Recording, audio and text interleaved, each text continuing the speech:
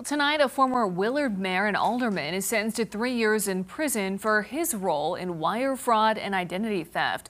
This man, Corey Hendrickson, was a fleet dispatcher for Prime Trucking. That's where he used employees' personal data to make hundreds of fraudulent transactions. Fox 49's Joshua Pineda is live in Willard after talking with the current mayor, who's excited about the future of the city. Josh?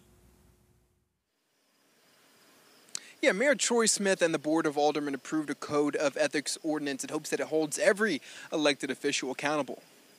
Following today's sentencing for Corey Hendrickson, who was given 3 years in prison for his crimes, Mayor Smith says the code of ethics ordinance is something that city leaders have discussed at length. It's just what the state entail, or what the state stipulates, is that if there's any kind of conflict of interest by the Board of Aldermen or any elected official with the city when it comes to business transactions and things of that nature, that those things be disclosed.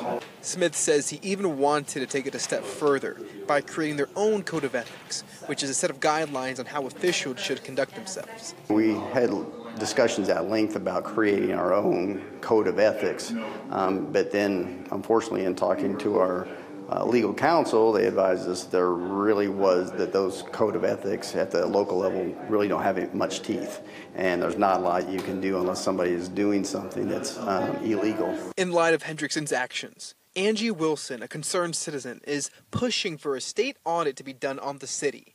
And in a statement sent to Fox 49, she says, closure on this ugly chapter in Willard history will not happen until residents are confident that they have the answers they need. A state audit will help accomplish that.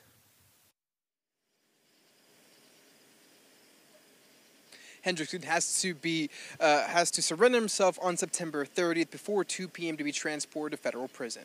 Reporting in Willard, I'm Joshua Pineda, Fox 49 News.